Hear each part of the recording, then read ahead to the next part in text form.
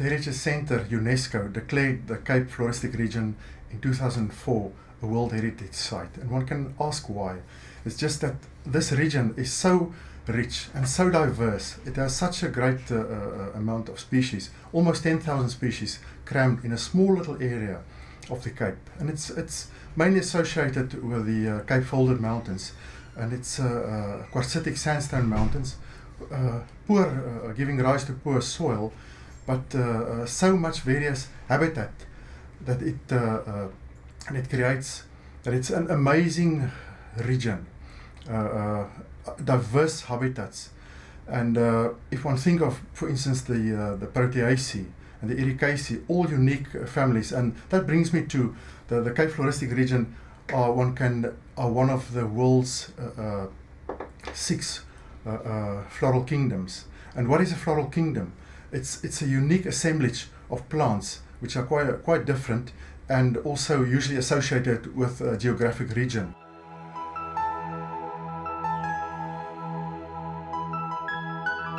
Table Mountain has 1,500 plant species, and then compared to, for instance, the whole of the UK has got only 1,400 plant species. Thus a small area, very rich, and it's, if one think of it, it's only 0.05% of the world's surface area. So it's a very small region. What shapes fynbos are a number of factors, and the number one factor is the climate, and that is summer aridity. In other words, there's not much rain during summer. In winter, the rain, so it's got a quite short growing period. The other factor is lots of wind, southeasterly winds, and then as well, very important is fire.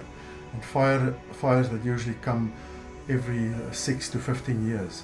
And the plants are marvelously adapted to this fire, but also the other thing, the important thing that I almost forgot, are the poor soils, and it's very interesting.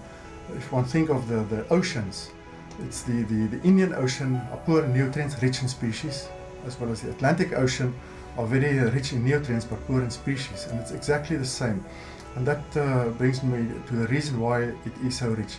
And it's often scientists think that the stress factor leads to speciation. In other words, plants and animals have to adapt to harsh conditions, and that makes them specialists, and each occupying a certain niche. For instance, the Cape Folded Mountains, these big massive sandstone mountains with its poor soils, got many different habitats, ranging from marshes, for instance, and dry habitats. The cliffs each have got its own little habitats, and where these species became adapted. But also to fire, which is amazing how they are adapted, that after a fire you find a number of adaptations. The plants, the fire destroys, it seems that the fire destroys everything, but if one, shortly after the fire, there's some plants will only resprout, others will only come up from seeds, and then there are also the pyrophytes or fire plants, and they will only come up after a fire the first season and they disappear. For instance, Micropterum Harry, it's a little mesum that grows here on Table Mountain area, and for years I've been looking for this plant, could never find it. But after a fire we had, there were lots of the plant, and it's disappeared, and it will disappear until it will have a next fire occurrence.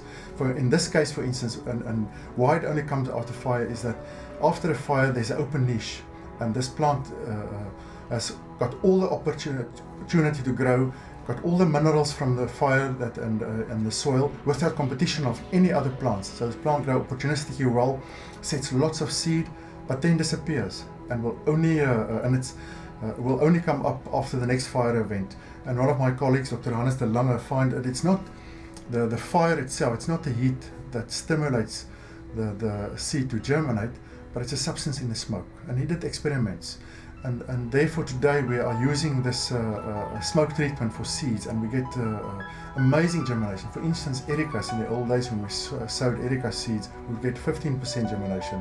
Now treated with smoke, the germination is almost 80%.